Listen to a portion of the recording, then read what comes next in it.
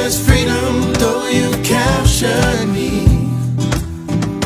I've got joy instead of mourning, 'cause you give me joy down deep in my soul, down deep in my soul, down deep in my soul. Sinner, you give me joy down deep in my soul, down deep in my soul, down deep in my soul. There's beauty in my brokenness. I've got true love, I've got true love instead of pain. There's freedom, though you've captured me. I've got joy, I've got joy instead of mourning. There's beauty in my brokenness. I've got true love, I've got true love instead of pain.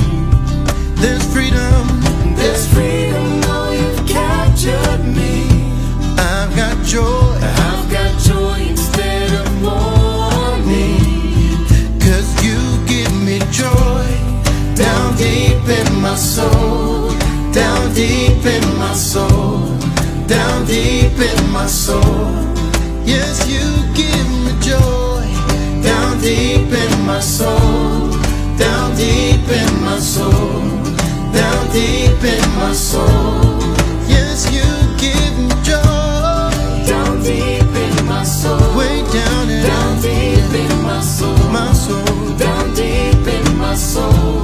Listen, now you give me joy down deep in my soul, down deep in my soul, down deep in my soul. Yeah. I've never been so free, caught in your love for me. You love me. I've never been more secure, knowing your heart. Yes, you love me. I've never been so free, caught in your love for me. You love me. I've never been more secure, knowing your heart. Yes, you love me. I've never been so free, caught in your love for me. I've never been more secure. I've never been more secure, knowing your heart. You love me. I've never been so free, caught in your love for me. Yeah. I've never been more secure, knowing your heart. You give me joy down deep in my soul, way down deep in my soul, way down deep in my soul. City, you give me joy down deep in my soul, down deep in my soul, down deep in my soul. City, you give me joy down deep in my soul, way down deep in my soul, way down deep in my soul. City, you give me joy down deep in my soul, way down deep in my soul, way down deep in my soul. I've never been so free, I've never been so free, caught in your love for me. I've never been more secure, I've never been more secure, knowing your heart. I've never been so free, I've never been so free, caught in your love for me. I've never been more secure, I've never been more secure, yeah, knowing your heart, Lord. I've never been so free, caught in your love for me. I've never been more secure, knowing your heart, Lord. I've never been so free, caught in your love for me. I've never been more secure, knowing your heart, Lord.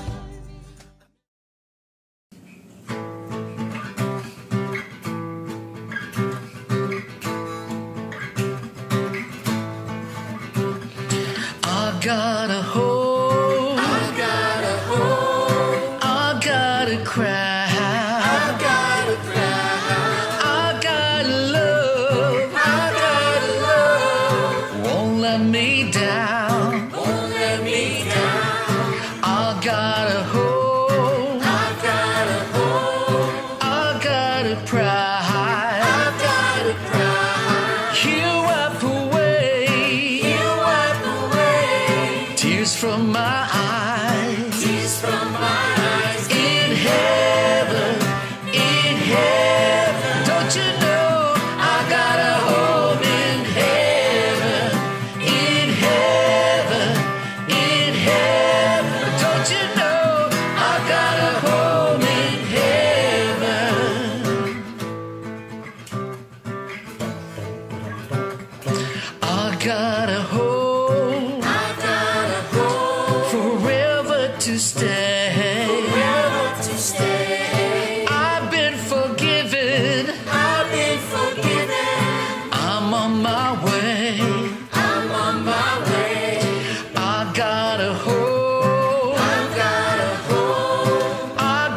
His grace. I see my Lord. Face to face. In heaven. Don't you know I've got a home in heaven? In heaven. Don't you know I've got a home in heaven?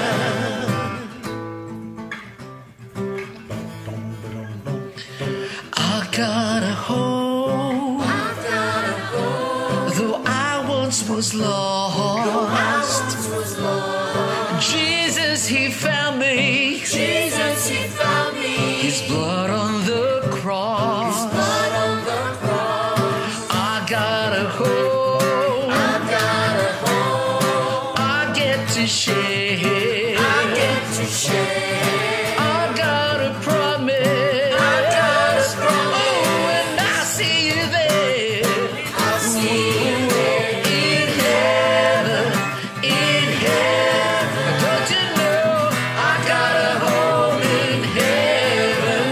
In heaven. Don't you know I got a home in heaven? In heaven. Don't you know I got a home in heaven? In heaven. Don't you know I got a home in heaven?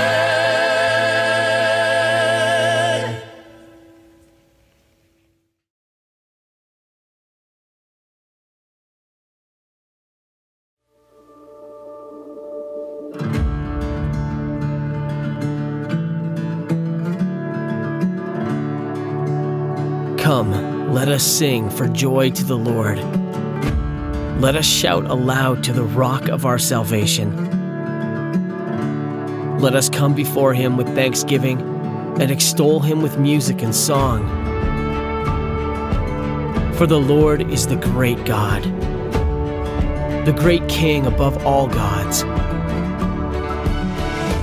In His hands are the depths of the earth, and the mountain peaks belong to Him. The sea is His, for He made it, and His hands formed the dry land. Come, let us bow down in worship. Let us kneel before the Lord our Maker, for He is our God.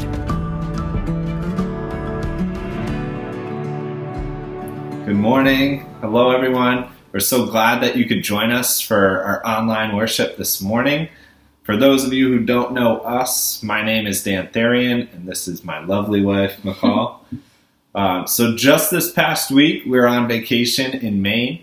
Both McCall and myself, we grew up in Massachusetts. So we grew up vacationing in Maine, Cape Cod, other places around New England. I think one of the main takeaways from the week was just the new perspective that we gained from the trip.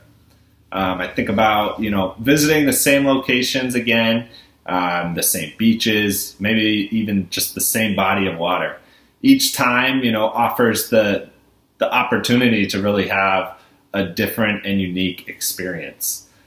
Maybe it's the way that the fish are hitting the surface, or birds are in the air. Maybe it's just the way the light's reflecting off the water. This idea really inspires me to the way we can approach God's Word and meetings at the body, even though we meet regularly, even though that we're in Scripture. God gives us the chance to really see Him in a new light each and every time. So I'm going to give it over to McCall and have her share. Good morning, church. I'm first going to start off with a scripture. So in Psalm 25:5, it reads, "Guide me in your truth and teach me, for you are God, my Savior, and my hope is in you all day long." This scripture has been a great reminder for me this week. With everything that's going on between the pandemic and the racial issues that can occur in this country, it can leave my heart and emotions feeling so unsettled. This time has been referred to as a corona coaster. In that one moment, I might feel at ease and calm and peaceful. And in the next, my heart is full of fear and anxiety as I just look to teaching in the fall amidst all of the uncertainty. This scripture reminds me to seek God for understanding, to remain teachable and faithful in a time where I'm tempted to let my emotions lead. In the same way that we can visit a body of water and gain a new experience or renewed refreshment, it's my hope that for this morning, we're able to open our hearts to see God in new ways. Dan's going to pray for us. God, thank you for just this time this morning to focus on you. God, I pray that you can just help us put aside, the distractions from the week, distractions that we may still have this morning, just to put that aside and focus on you this morning, God.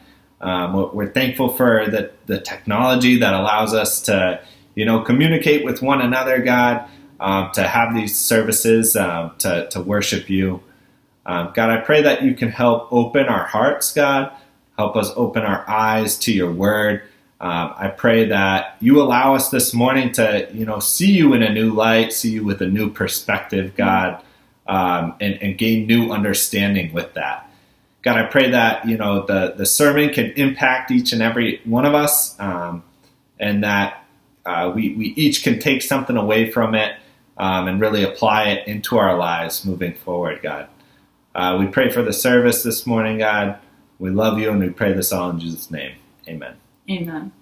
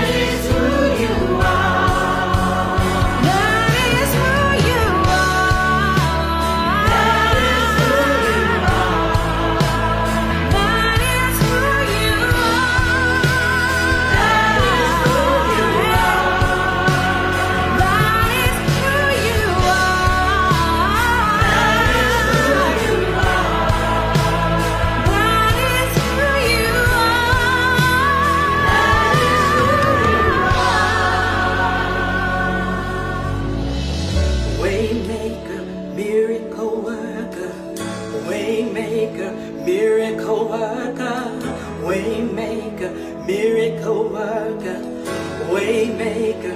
Everybody say, way maker, miracle worker, way maker, miracle worker, way maker, miracle worker, way maker, miracle worker. Even when I don't see it, you're working.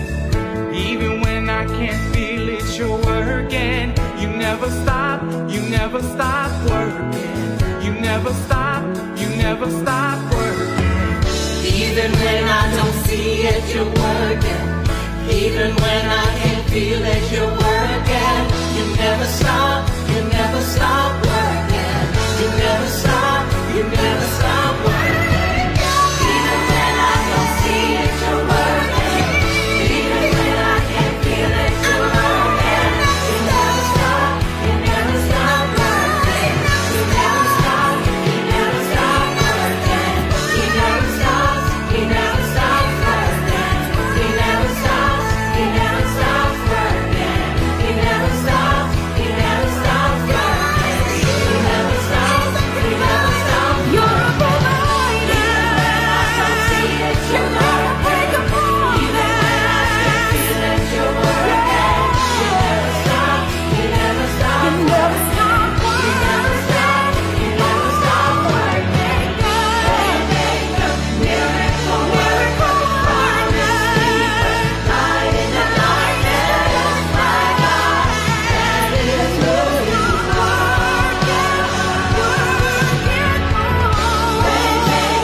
Miracle worker, promise keeper, light in the darkness, my God, that is who you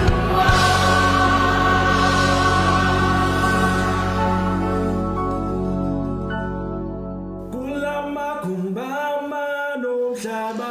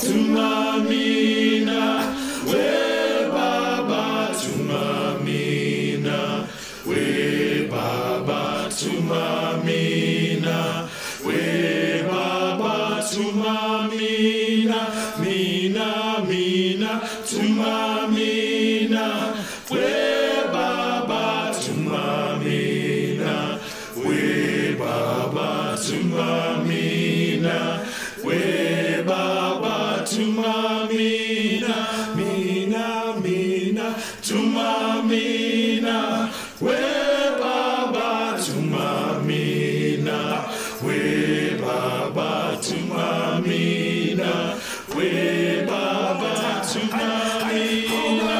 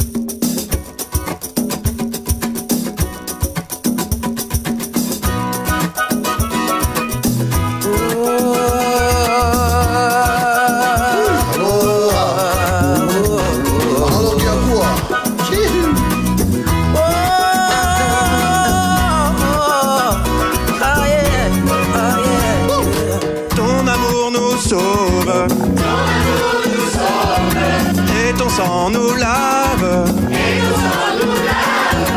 ton message nous porte, dans le monde entier. Поспіваю все народи, славу і хвалу тебе, і небеса ликуют, слава Богу, аллилуйя, целый мир тебе поет.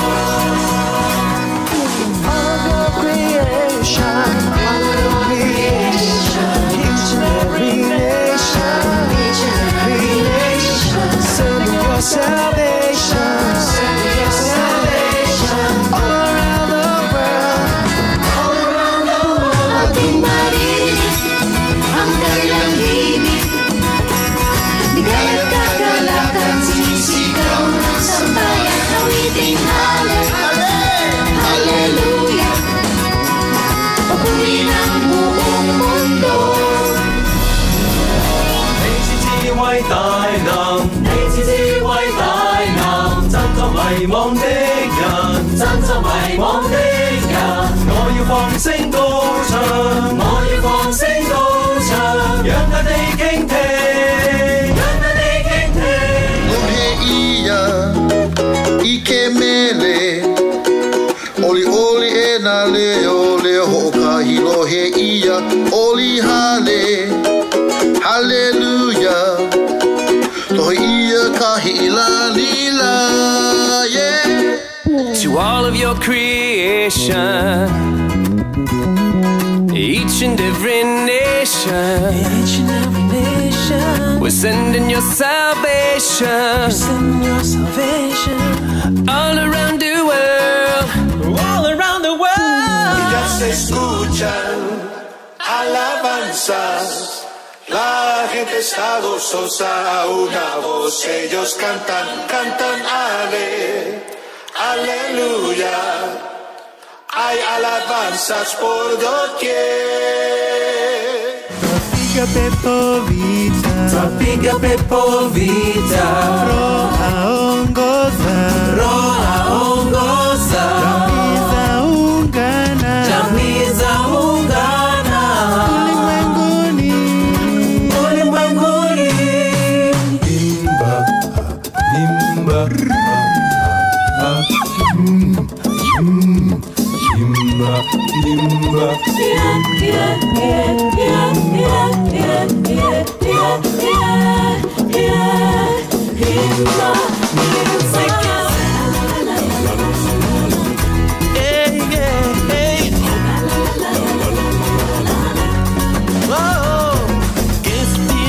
Fighting, against the demons fighting, Holy Spirit guiding, Holy Spirit guiding, family we're uniting, family we're uniting, all around the world, all around the world. Can't you hear them? Oh yes, hear them singing, singing.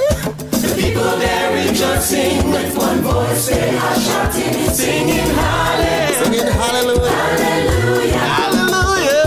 Praises around your world. Let me hear you sing it again. Can't you hear them? Oh, hear them singing, singing, yeah. The people there rejoicing with one voice, they are shouting, singing hallelujah, hallelujah. Praises around your world. Yo, praises, praises all around the world. Singing and shouting hallelujah. Let everything that has breath praise him all around the world. Oh yes, man. Everybody does praise him. The whole wide world is rejoicing.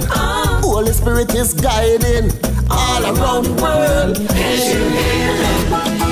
Hear them singing. Hear them singing. The people there rejoicing with one voice. They are shouting, singing hallelujah, hallelujah. Oh my God. Praises heard around the world.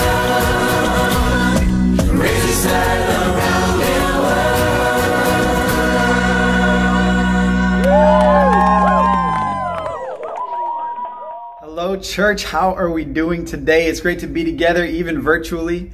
So I've got some announcements for us, and I'm just going to go ahead and read through those real quick. It says, the leadership team would like to give the church an update on multiple fronts. During this time, communication is so important, and knowing where we are and where we'd like to go is vital.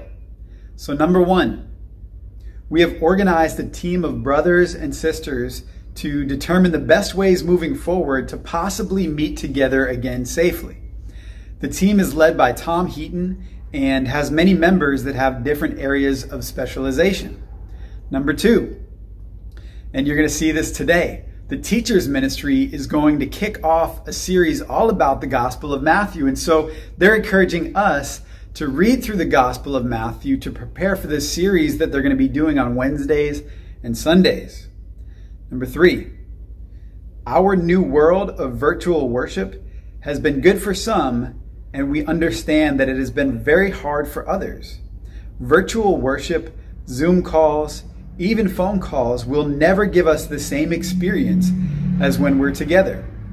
We are asking each brother and sister to persevere along with us as we go through this unique time. We pray that it shortens and that we can be back together safely soon. In the meantime, please stay connected on Sundays and Wednesdays. Reach out to one another during the week. If you have any questions or would like to share your thoughts, we would like to hear them. Please contact a member of the leadership team for clarity or just for expressing your concern. We are a family and we want to keep lines of communication open. And lastly, the fourth announcement is about midweek. This week, midweek is by small group. So reach out to your small group and see what you guys are doing for the week. And if you're new and you're not part of a small group with our church, please reach out to us, contact us, send us a message. We'd love to get you connected. Amen. Love you guys. Hi, my name is David Merck, and this is the part of our service where we focus on the heart of giving. There's a church that Paul addresses in the Bible that was praised for its giving, yet it was going to be called upon to give again. And he felt the need to send brothers ahead to make sure that they were set up for success in their giving. And that's kind of what this part of the service is about. It's about preparing our hearts in such a way that what we give is commendable to God. And Paul goes on to address this church, and he talks about remembering. And the first thing that we do when we give is we need to remember. We need to remember why we're giving. And Paul calls it the indescribable gift That's why we give. We give because of the indescribable gift that's been given to us. And in all things, at all times, he says that we can be generous on every occasion, that we can abound in every good work, enriched in every way, can be generous on every occasion, overflowing in many expressions of thanks to God. I know for myself that it's particularly challenging after you've given, and you're given, an opportunity presents itself where you are asked to give again. Or maybe you're challenged on who you give to.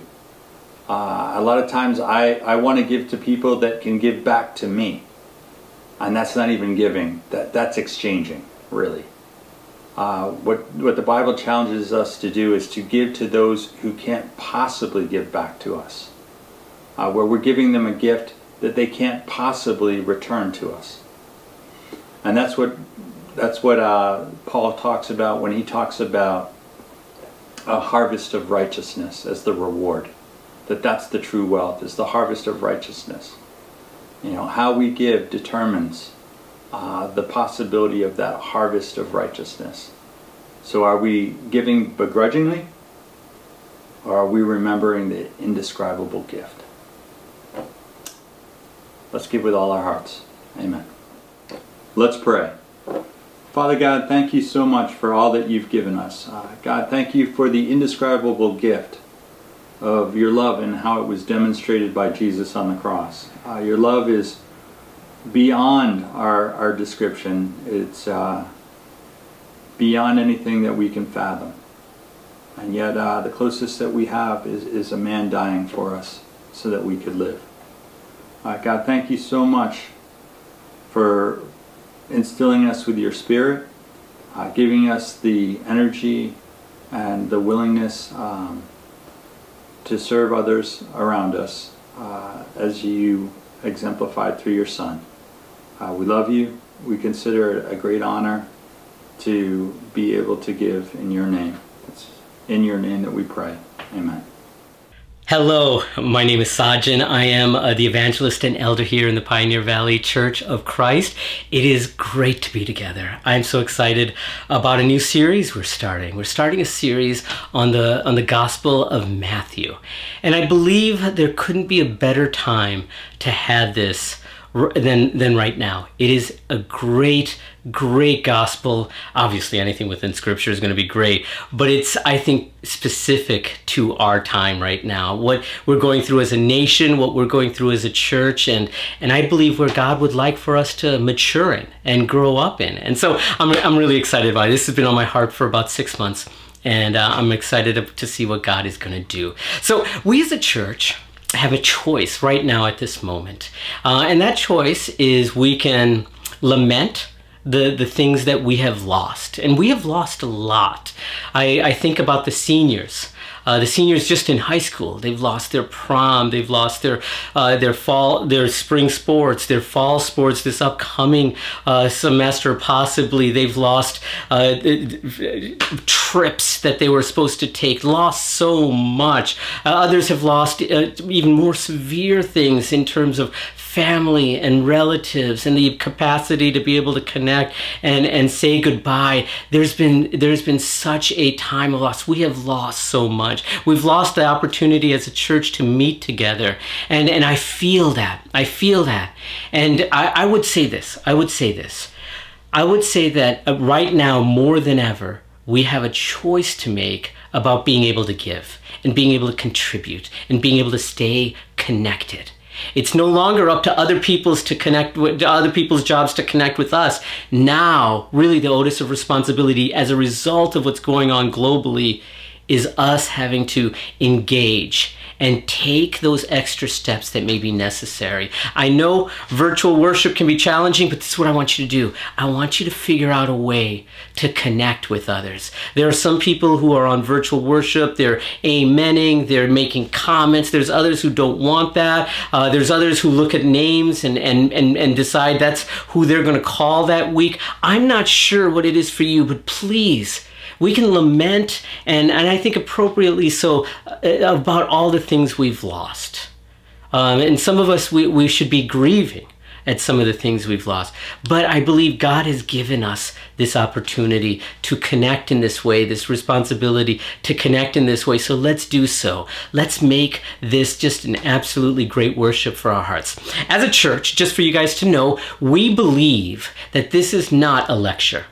We believe that this is not a time to be entertained. We believe that the Word of God is to be spoken and that we can be transformed as the moment comes to us. But really, the choice is up to us. What's the difference between a lecture and hearing God's Word? It's taking in that information, taking in that knowledge, and going and living it out to the best of our abilities. That's the difference. What's the difference between entertainment and church? Entertainment's not bad. It makes us laugh. It lightens our mood. That's good. But what does church do? It lightens us. It perhaps does make us laugh with the intent to be able to connect with those that are around us virtually in this setting. And so let's do it. Let's make it happen. Let's not make this a lecture. Let's not make this a time of being entertained, but let us make this God's Word speaking to our hearts. Let's make a decision. We're going to find one thing that God is speaking to us in today that we're going to go do this week and really make different in our lives. So as we start the study of the Gospel of Matthew, there's something really important for us to note. Romans 8 says, "The mind governed by the flesh is death, but the mind governed by the Spirit is life and peace." Listen to what the scripture says here. It's so very powerful. It's stating a fact that when your mind is focused on things of the flesh, when it's focused on the things of this world, the end result, when it's governed by it, is what the Bible says, it ends in death. But when the mind is governed by the Spirit, there is life and peace. This is what I would want to say to us as we go into the book of Matthew. And this is what we're going to do for this entire service here. And that is learn how to get our minds governed by the Spirit. Learn how to look at the Gospel of Matthew differently than perhaps we've looked at the Gospel of Matthew in the past. So I just got glasses. Actually, I didn't get them just recently. It was a little bit ago. I think it's almost a year now.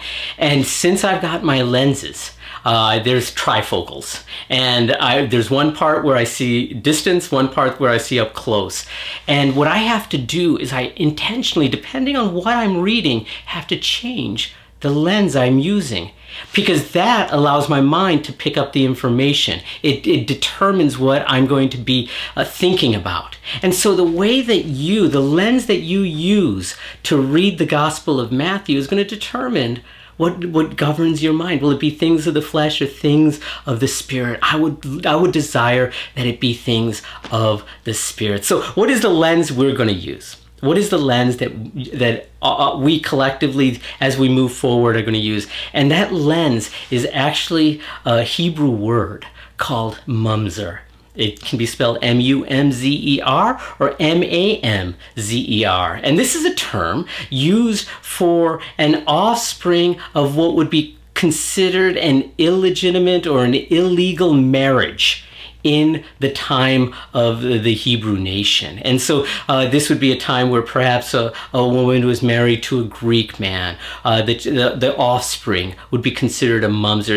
It's something that isn't necessarily taken in by the priests and the ruling principles at the time as being legitimate at a social level. And so mamzers were considered kind of the outcasts, and we're going to use it as in that sense that mamzers are those that are not in the inner circle. So every society, every social system has a norm.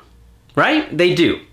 Every every society has what we would call a norm. Now that norm can be something like a house with a white picket fence, a 2-car garage, and a dog. The idea is that once we have that, we have arrived.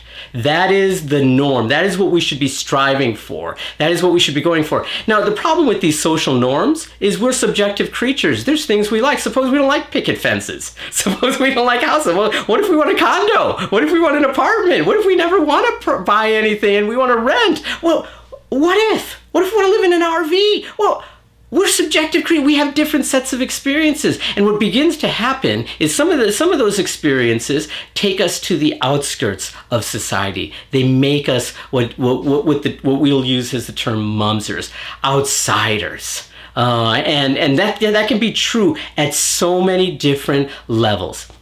So think about society. Society's norm is both, concrete in a moment where it has to be a certain way, but it can also be fluid over time. So what is considered normal today is not considered normal next year or 10 years. Like, think about the concept of female beauty. Female beauty has one idea and one concept today, which I think is both illogical, irrational, and unhealthy. The kind of what the society calls norm. But if you go back a couple hundred years, 100 years, what was considered norm then was very different.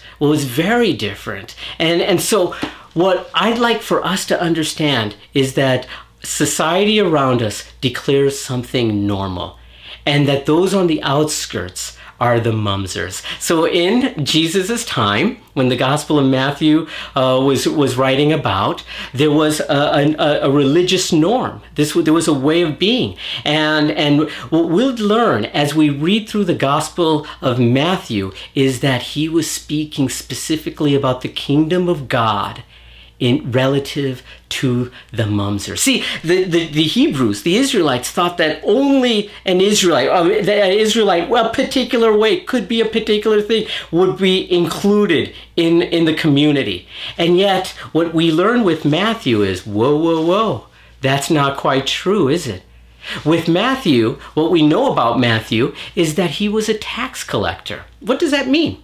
That means he was highly intelligent. He had to be very good with numbers. He had to be very good with arithmetic and the ability to count and keep track of things. We also know that he had to make a choice. Now, we don't know the entire story, but we know he chose to leave the Hebrew society and join up with the Romans. And he did that possibly because he didn't feel like the norm that was there was providing what he needed. And so he went and he tried to just make his fortune. He tried to make his money.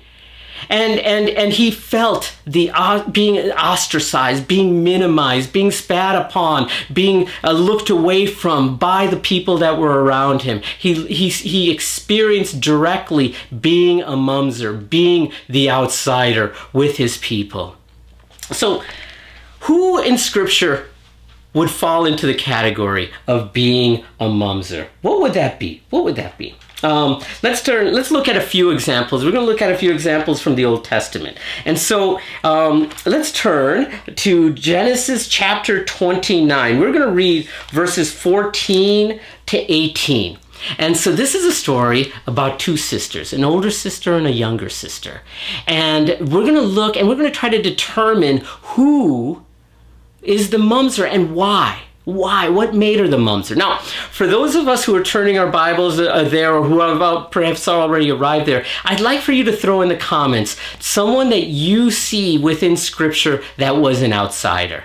Someone that was a mumser, somebody that didn't fit the social norms, that was outside, that was perhaps not the dominant culture of the time. Write it down. And so this could be in a town, it could be in a city, it could be in a nation, it could even, as we're about to see, be in a family.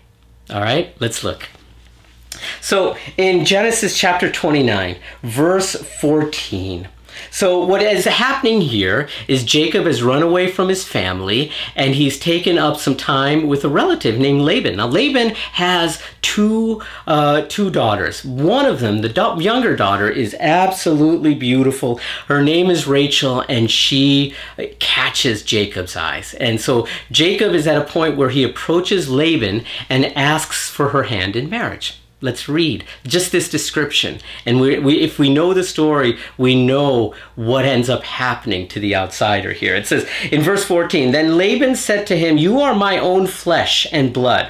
After Jacob had stayed with him for a whole month, Laban said to him, 'Just because you are a relative of mine, should you work for me for nothing? Tell me what your wages should be.'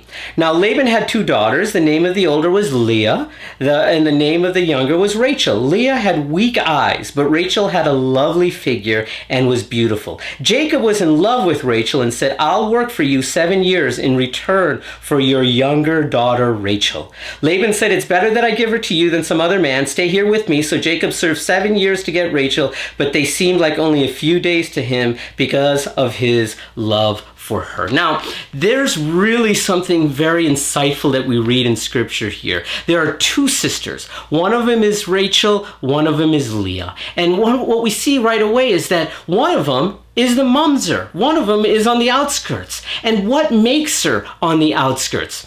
It's not her place in the lineage with her. So she's the older daughter. She should get more respect. She should get things first. She should be more esteemed because they've had perhaps the relationship the longest. But what does it say? What does it say? It says Leah had weak eyes. And what we see here, especially when we put it right next to the statement that's made about Rachel, but Rachel had a lovely figure and was beautiful, and so they think this was a term in the Israelite Hebrew perspective for someone that was perhaps not super attractive on the outside. And so Leah was not super attractive on the outside. Rachel was beautiful. And so Rachel is one of those people who smiles and doors go open. And that was just what she was. And so what we see here is that even her father, who we know the end of the story, he tricks Jacob and he has Jacob drink, get intoxicated, and then go and marry Leah, and then has him work for another 7 years to marry Rachel. And we know the pain that ends up in this family for Jacob and for Rachel and for Leah. It's catastrophic. But where does it start? It starts with a favorite. It starts with a mumser. It starts with an individual wanting one over another. One being on the outskirts, one being on the inside. So Jacob, of course, he's getting married. He's allowed to make those choices as he wants to. Whether it was the best choice or not, we can debate that. But it's really their father that I would talk about. Their father here in society. And I think this is what can happen in our families. We can feel like the outsider. We can feel like, and we're not sure what exactly can cause that. In this particular case, I think it was because Rachel was so beautiful and Leah perhaps was not. And we see that immediately that physical difference created favoritism. It created a bias. It took things a different direction. And Leah experienced the life of a mumser. Even married to Jacob, it was very obvious. There were favorites between the two. And what do we see? If you read the story, and we've had a few more scriptures to read, so I'll let you go ahead and do that here. But what we see is that Rachel was deeply loved by Jacob. And perhaps there was more of an obligation with Leah. But we see Leah carry on, really, the lion's portion of Jacob's lineage. Have the children. We see that, which is very valued in that time, which was considered a direct blessing by God. What do we see? We see even in this situation, the mumser being looked upon by God and making sure that she's not forgotten. Leah is not forgotten. But she's on the outskirts. So she's one example. She's one example. So we got Leah as a mumser. And this might apply to you. You may feel that in your family. You may feel that in your classroom. You may feel that in life. Let me tell you, I think all of us feel it. I feel it all the time. I'm too tall, which is actually more rare than you would think. I'm too short. I'm too this. I'm too brown. I'm too... whatever it might be, we feel it. We feel this thing that separates us from the norm. Why? Because the norm is impossible to achieve.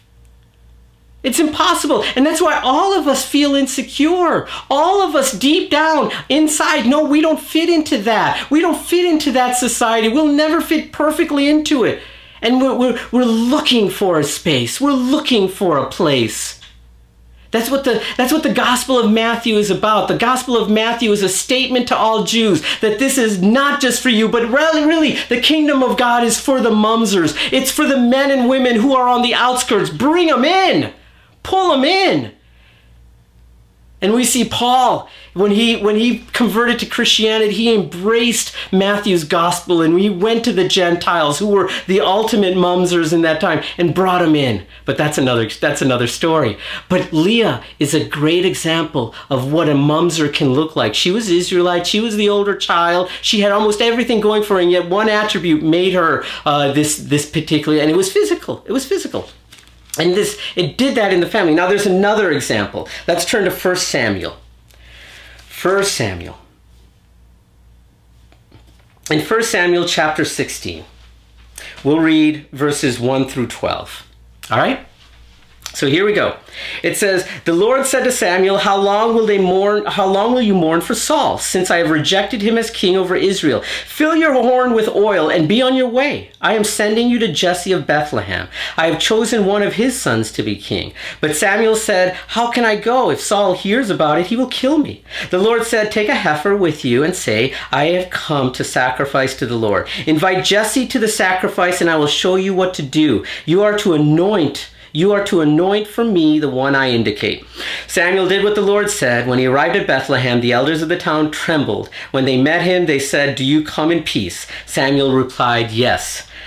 In peace, I have come to sacrifice to the Lord." Now, this is a very powerful statement about how much God's word was feared and respected at the time. Those were the elders who as Samuel, who represented God's word, kind of came in. And that's a challenge directly to my heart, amen? Samuel did what the Lord said. When he arrived in Bethlehem, the elders of the town trembled. And when they met him, they asked, "Do you come in peace?" Samuel replied, "Yes, in peace, I have come to sacrifice to the Lord. Consecrate yourselves and come to the sacrifice with me." Then he consecrated Jesse and his sons and invited them to the sacrifice. When they arrived, Samuel saw Eliab and thought, "Surely the Lord's anointed stands here before the Lord." But the Lord said to Samuel, "Do not consider his appearance or his height, for I have rejected him. The Lord does not look at the things people look at. People look at the outward appearance, but the Lord looks at the heart." Did you hear that? Did you hear that? The world looks at the outside, and if you think about the norms, that's so much of what determines what social norms are, what determines who is in the in crowd and who is in the out crowd, who is the insider and who is the mumser.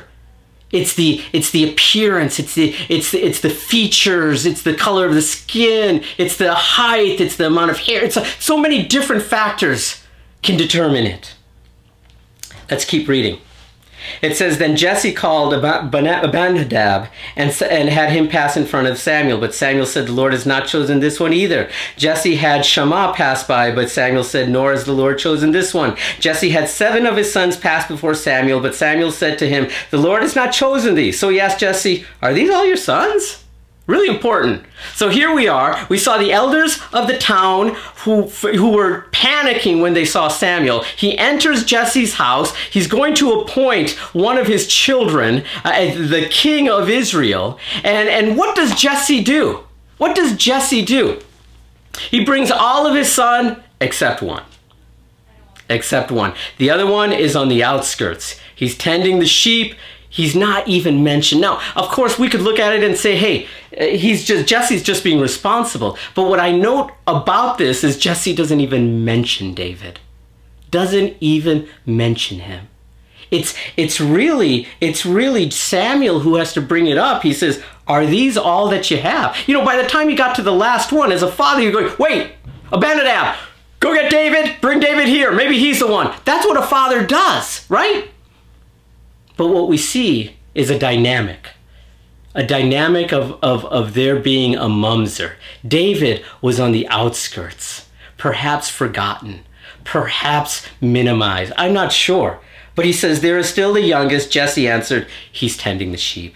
Samuel said, "Send for him. We will not sit down until he arrives." So he sent for him and had him brought in. He was glowing with health and had a fine appearance and handsome features. Then the Lord said, "Rise and anoint. This is the one." Oh my goodness. People look at the outward appearance, but the Lord looks at the heart. See, this is the transformation that is being demanded as we read through the Gospel of Matthew. Every single page, from the first chapter to the last, it's about the mumsers. It's about bringing them in. It juxtaposes the lineage of people next to one another, showing, even in Jesus' lineage, the people that were considered outcasts, the stories that people would want to hide. They're highlighted in the genealogy of Christ. Why? Because there's a statement being made by God. It's the same statement he makes with Leah. It's the same statement he makes with David. It's the same statement he makes over and over and over again throughout history. It is those on the outskirts. It is those that are on the outside that need to be pulled in. And who does the pulling in? It's the people who we would call on the inside.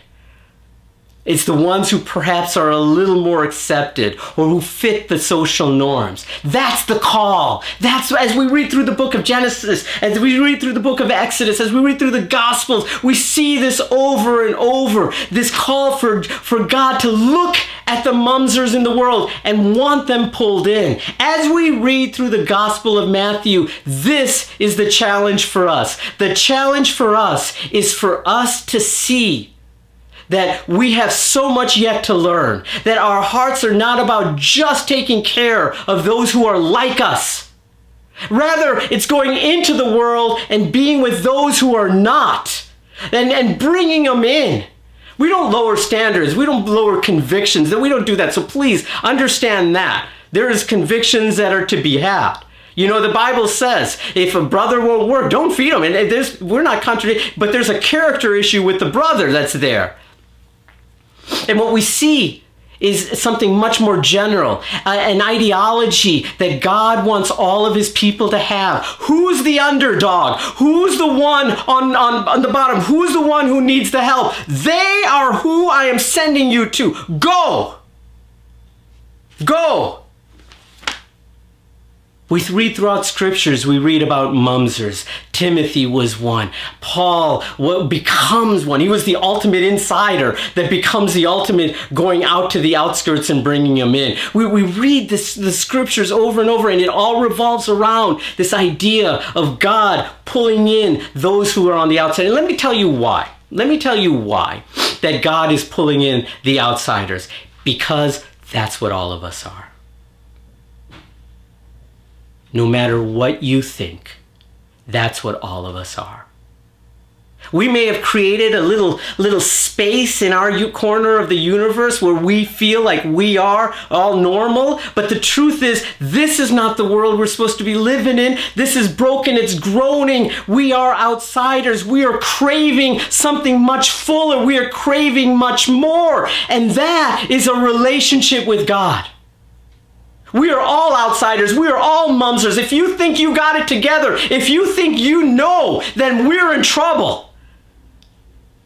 We've got to realize we are all mumsers. When we do that, our capacity to engage with those around us with compassion and empathy and love and true understanding increases 10 times.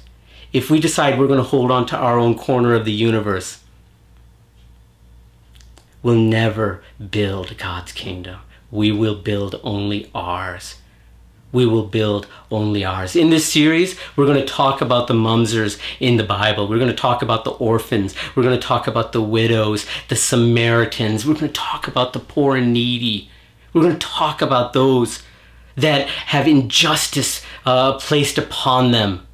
We want to have these conversations. That's what this lens does. As we read through the Gospel of Matthew, we start reading over and over this, the highlighting, the understanding that God's kingdom is for all of us, but it's especially drawing in the mumsers. Now, this is where I think Christianity now goes ahead and deviates from every other religion in the world, every other philosophy in the world, every other theology in the world, is right here at this moment in time. Because there's a lot of philosophies that they're vying for the underdog, they're fighting for the one that can't speak for themselves, and I think that's right, that's good. But this is where it's different. This is where Christianity takes a right turn.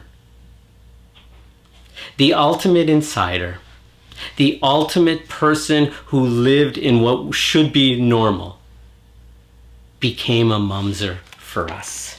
In Matthew chapter 1, what we witness is something just incredible. So what do we know about what the word mumser is? Mumser is, a child born of an illegal, not necessarily illicit, just a non-sanctioned marriage according to the Hebrew customs, traditions, and community. And perhaps there could be no more of a mumser than the man who came down to earth to die for us. See, he could have been born to any other couple out there, but who is he born to? Joseph and Mary. They're engaged, so they fulfill the law technically, but they haven't necessarily been intimate. And Mary comes back pregnant, and it can seem like it's from an illicit, an unsanctioned, and unrighteous human carnal relationship, and yet it was so much more. It was from the Holy Spirit. God worked. And what ended up happening?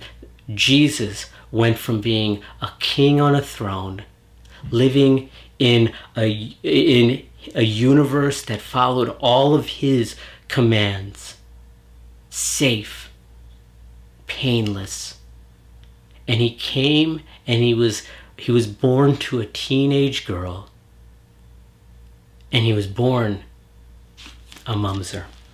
Matthew 1 verse 18. In Matthew 1,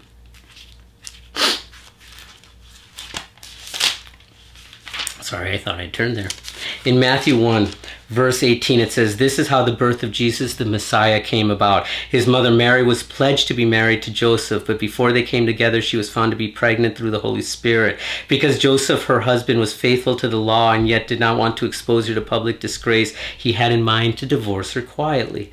But after he had considered this, an angel of the Lord appeared to him in a dream and said, 'Joseph, son of David, do not be afraid to take Mary home as your wife, because what is conceived in her is from the Holy Spirit. She will give birth to a son, and you are to give him the name Jesus, because he will save his people from their sins.'" This is where Christianity takes a right turn from every other philosophy in the world. Every other philosophy, theology will tell you that's the right thing to do. Only Jesus comes down and does it first. He comes down, he leaves. He could have been born a king. He could have been born on a human throne. And yet he is born in a stable to a teenage girl. He's born a mumser. And he does that. He does that for you and I. The ultimate insider reaching out to us, the outcasts, the broken ones, the ones that have never really felt like we belonged anyway. The ultimate insider stepping away from that crowd, approaching us and putting his arms around us. That's what Christianity is. We take communion right now, and its purpose is very clear. Its purpose is to remember the sacrifice that Jesus made. He came to live on this planet, a planet of sin, hatred, a planet that was hostile to his very being. And yet he did it willingly. We take communion to remember the blood that was spilled, to remember him stretching out his arms, allowing the nails to come through, allowing himself to be killed by the Roman soldiers, the Creator being put to death by the created. He allowed it. And why? So that you and I would have a chance. so that you and I could go from being mumsers to being in God's kingdom. And being in God's kingdom isn't like being in the in crowd at high school. It's not like that where you just become mean yourself. When you're on the inside with God, all you think about is pulling in more. Reaching out to the poor, reaching out to the disenfranchised, letting them know about the good news, that they don't have to be outsiders everywhere, that there is a place where they are fully accepted. And that is God's kingdom. Let us take this time. Let us bow our heads. Let us pray for communion. Father, as we think about you and who you are, we think about the cross and the ultimate statement of your love for us. As, Father, you stretched out your hands and permitted the nails to go through, as you stopped the angels from coming down and striking down the Roman soldiers, as, Father, you permitted death itself to wash over you. Father, we remember your sacrifice. Help, Father, this communion to be a time of internal transformation. Help us, Father, if we think we're insiders, to be awakened to the understanding that, Father, we are not. That if we think we know all that you have to tell us, that we don't. And that, Father, we have so much more to learn and grow in as we get closer, Father, to the cross.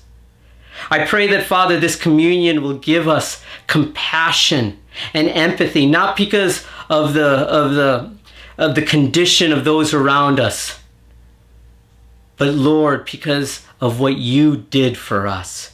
Help us, Father, to be sensitive to those that, Father, are around us and perhaps do not have a voice, do not have a say, have had justice go against them.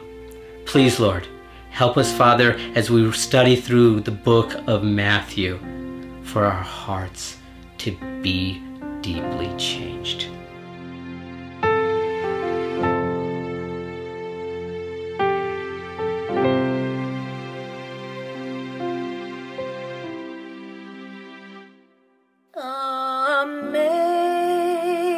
Amazing grace, how sweet the sound that saved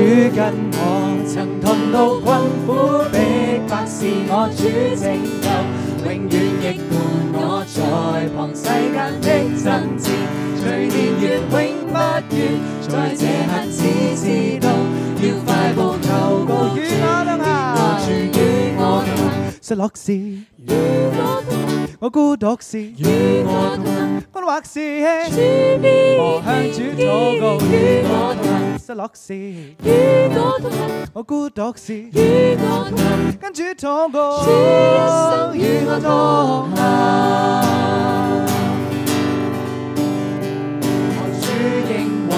同途讓我可出走，我心得安慰，困惱怨受得釋放，我亦當知道，神是萬有主宰，並記緊他指引，要我自由喝彩，如我主與我同行，失落時與我同行，我孤獨時與我同行，困惑時我向主禱告與我同行，失落時與我同行。我孤獨時與我同行，跟主禱告，這一生與我同行。你差遣我傳緊十架的恩典，你捨生的愛，已歸動萬國的愛，跨出去同傳頌這福分，下決心一生做這世代鹽與我，願我主與我同行。失落時與我同行，我孤獨時與我同行，困惑時我向主禱告與我同行，失落時與我同行，我孤獨時與我同行，跟主禱告主一生與我同行，與我同行，與我同行，主必並必與我同行，失落時與我同行，我孤獨時與我同行，跟主禱告主一生與我同行。